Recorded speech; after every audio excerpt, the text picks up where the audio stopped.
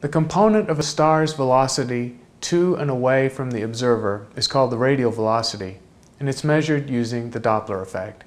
In the Doppler effect, when a source of waves is moving towards the observer, the waves are bunched up in the direction of motion, causing a blue shift. When the source of waves is moving away from the observer, the waves are stretched out, causing a redshift. The typical size of a radial velocity of a star in the solar neighborhood is about 10 to 20 kilometers per second. As a fraction of the velocity of light, which is the way the Doppler effect must be measured, this is a small percentage, less than 1 part in 10 to the 4. So the measurement of radial velocity via the Doppler effect requires a high precision measurement of less than 0.01%.